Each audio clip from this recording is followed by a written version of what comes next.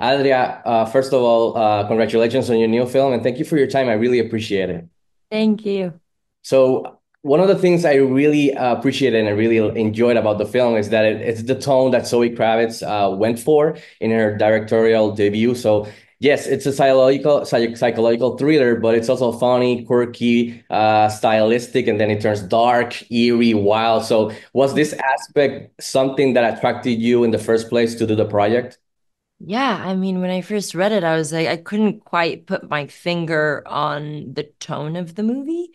And I was like, is it funny? Is it a satire? Is it then it's really scary and then it's really I mean, it takes so many different turns. And I think the tone of it was one that I was like, oh, I've never played in this field before, and it was really scary. And I was just like, I have to do it. Up until now, you've worked with a male director. So, how was your experience working with a female director this time around?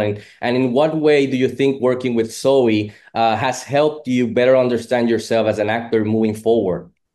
I don't really think there's a difference. I think a director's a director. To me, I mean, I can tell you what it was to work specifically with her as a director.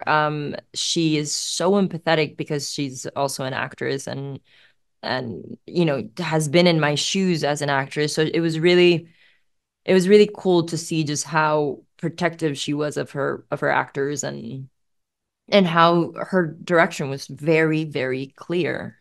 She knew exactly what she wanted, and she orchestrated the tone of the movie, which is the biggest challenge of the film, and she nailed it.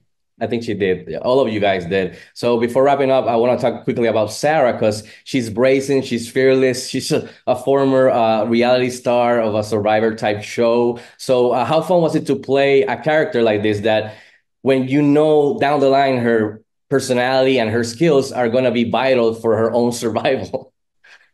Um, yeah, it was a great coincidence that they had her in the island for sure. Yeah, it was so much fun. It was a lot of fun.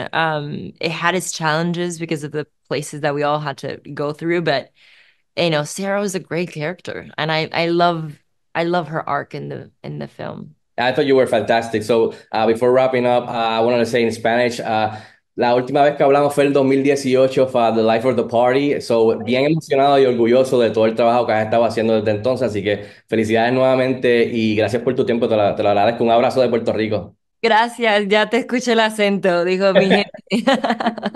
Saludos y que tengas un buen fin de semana. Muchas gracias, papá.